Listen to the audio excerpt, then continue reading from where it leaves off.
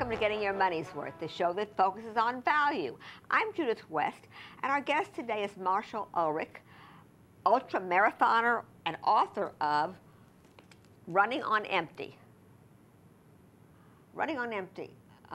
Marshall, that says a lot. Yeah. So tell me something. You were described as an ultra-marathoner. What is that? An ultra-marathoner is a person who goes beyond the marathon distance. So, you know, it can be 50 kilometers. Traditionally, it's more like 100 miles or so. Yeah, yeah. So I want to, when you talk about a kilometer, I want to translate to miles so that we have make sure that everyone knows what we are. Right. Okay. So, and in fact, folks say that you're not normal. You're extraordinary. Is that a fit description of you? Well, I don't know. I have been pushing the boundaries of human endurance, and I think that's what I wanted to show to people initially, is that they could do way more than they think they can. So you're showing the possibility of pushing yourself beyond what you think you can do. Right. I used to have a teacher that said to me, "You never know what you can do until you try it." That's exactly right. You know, if you don't try it, how can you know you don't do it? But let's go back a little bit, because you had some life-changing events that created this hunger in you to push yourself.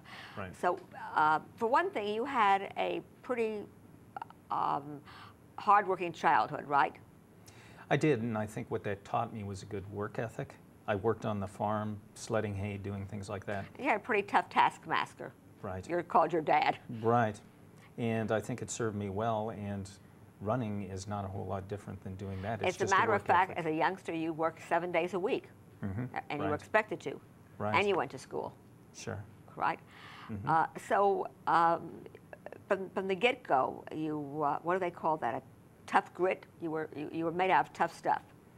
Maybe so. Yeah. Yeah, Okay. I think you know, it proves out. Yeah, I think Eventually. Eventually it does prove out. Okay, so you had a tough childhood, and you went on to have a career, early career. You married your high school sweetheart, and things changed soon after that. You had a youngster, and then what? Things unraveled. Yeah, 28 years old, she was diagnosed with cancer. My blood pressure went up, and I started running to control the blood pressure. But you were on the cusp of having cardiovascular disease, right? That's right. And why didn't you just go on a treadmill? Why did you pick running? I think because it was simple and easy, and it would give me some alone time where I could process things in my own head, what was happening to me. Your home life was unraveling. Your wife was sick and got sicker and sicker in a pretty narrow window of time. You had a baby, right? Right. So from the get-go, though, you started running pretty hard. I did. Extended the distances beyond the marathon and into the ultra-marathon distance, and I think it was because I was very troubled, particularly after she passed away. Right. Marshall, when you work out, when you run, and do you get some kind of an emotional high? What makes that, it becomes fulfilling, doesn't it? It does. Tell me a little bit about that.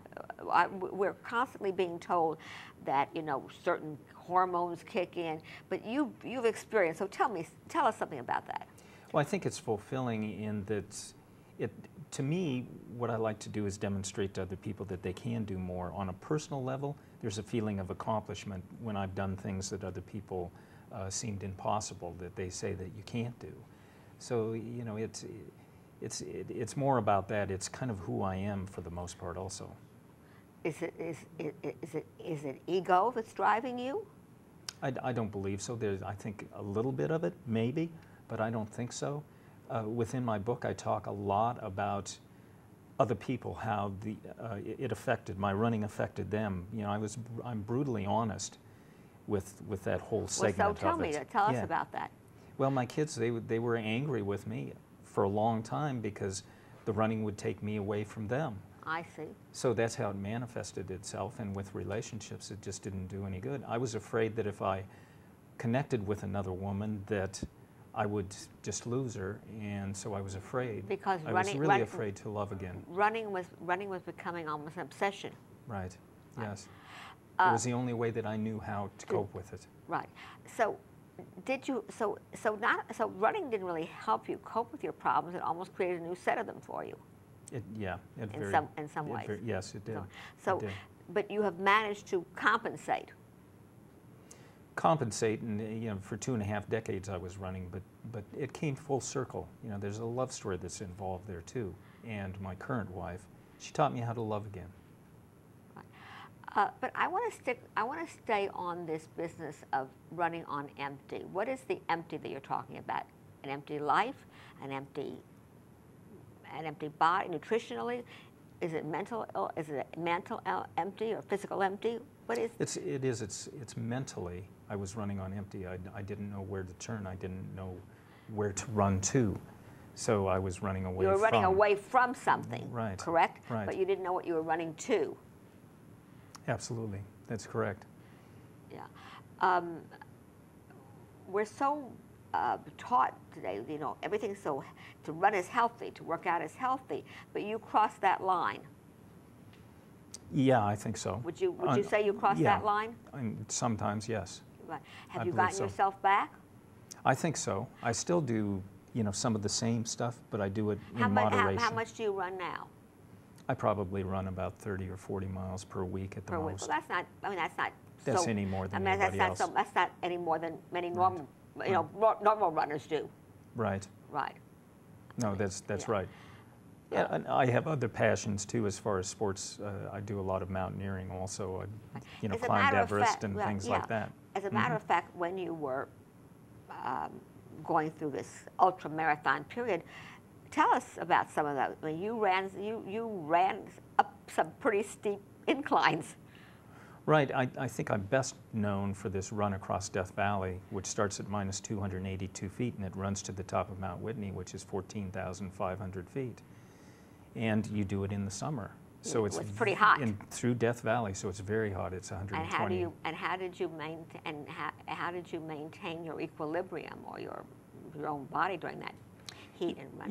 You really just have to pay attention to what's happening with your own body and be tuned and make sure that you're hydrated, number one. That's the first thing. And then so you have someone it's crew. They go along and right. help replenish the water and food anywhere from a mile to 2 miles distance. Yeah. And do you do that replenishment while you're running? Yes. Yeah. So what do? You eat without a fork and a knife? Well, you take a cup and you just kind of shovel it in, or you take a tube of something and squeeze it. So squeeze it in. Mm-hmm. Or just take little bits and pieces, like even a chicken drumstick. What goes through your mind when you're doing these kind of runs? Well, mostly I'm just monitoring myself. Now I play music, but I think about who I am and the person that I want to be. It's very reflective. It's very reflective and very introspective. Yeah, it is. Yeah. I want to explore this business of, did it solve your problems? We always say it created many more, but the things that you were running away from, did they get solved by running? No, I don't think they got solved, but what they did, it allowed me to survive. I basically survived or existed for 2.5 decades, and I thought I was living life as it should be lived. You thought you were enjoying life? Yeah, until it came full circle, and now I look back and I see that I was running on empty. I was a person who was just a shell of what I should be. So we were substituting running for living out. For loving. Yeah, and living out living the reality. Right. Yeah. It was kind of an escape for you. Yes, it was. Yes. Yeah, you're probably not the only person that does that. Do you have, Yeah, it can look different for It can people. look different for a lot of people. Yeah. Yeah. And it could be some sort of an addiction that is very harmful. Well, yes, but I do think that in general, what I've read about working out and exercising in a different framework, perhaps, is that in some cases it can be addictive because your body gets used to a certain kind of rhythm and a certain hormonal. Were you under medical care while you were doing this? Did you see doctors? I did, just for physicals more than anything else. What happened to your body, if anything? Well, if anything, my ability to recover was greatly accelerated, and I was in extremely good shape. Right. And very lean, I see. Yeah, what didn't happen is, and I think some of it is genetic, is like my joints and everything, held up very, very well. Yeah, yeah, for some people it doesn't, and I think some of it is genetic. Yeah, and also it probably the cusp of cardiovascular disease that you were on many years before, that, you know, that went by the way. It did. It reduced my blood pressure, so I was able to continue on, and gradually each year it's gone down a little bit more, a little bit more. Yeah, well, that may be due to other factors in your life too. You're not as you found stress level. You found down. Your stress levels, and you found out. Right. So bring us all forward. So you ran on empty for many years, and you did it. You accomplished it, and that was that period in your life. Right. Now, and that's running on empty. Now you are in a place where you are running, what? More for pleasure. More for pleasure. More for fitness. And more for to keep yourself trim, and more like, you know, for maybe the a little social bit more, aspect too. And a little bit more than. Yeah, do you still run marathons? I do, and it's like they have an expo this week. Yes. And I'll be at the expo, and there's a New York City marathon. Yes. Yeah. And so I have opportunity to do those, and I'll run. And you do those those kind of. Yeah, but I don't do it with the intensity that I used to. I do it more for pleasure, and it's more of a social thing now, and trying to show that people can do more to stay healthy. You know, obesity is yeah. Well, it's a problem in the United States. Yeah, exactly. It's a big problem, you know, and also it's a big problem among youngsters. It is, and it's not getting any better. And so we as parents, in particular, have to pay attention to that and set a good example for our children. How do you go? For anyone's really, how do you go from walking to running? I mean, I know you were younger, and your first week, I read the first week you did, what, 3 miles in under 20 minutes or something. Well, okay, you're extraordinary, but you've been at this a long time. You know a lot about running. Someone who is walking in a fast walk that wants to up the ante, how do you get from walking to running? You just start mixing in a little bit of running gradually, but there's nothing wrong with just walking. You know, that's okay too. Walking is okay too, right? Walking is okay too. It burns the same amount of calories essentially to walk a mile as run a mile. And the fitness, you don't have the impact either. So there's something to be said for walking. The trick is to just get out and do it. The trick is to just start doing it. Yeah. You wrote this book recently, Running on Empty. Right.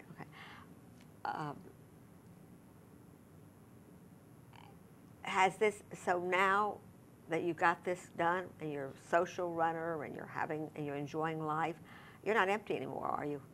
No, my wife taught me how to love again, my current wife, and she was patient with me. So this run across the United States from San Francisco to New York. You did that in how long? I did it in 52 days, so it was equivalent. So you did 3,063 miles, San Francisco to New York, in 52 days, and you were 57? Right. You were 57. How many years ago was this? That was 3 years ago. In fact, the anniversary is tomorrow, the 3-year anniversary. Well, I'm 60 now. I want to tell you one thing right now. If you're 60, that running did a lot of good for you.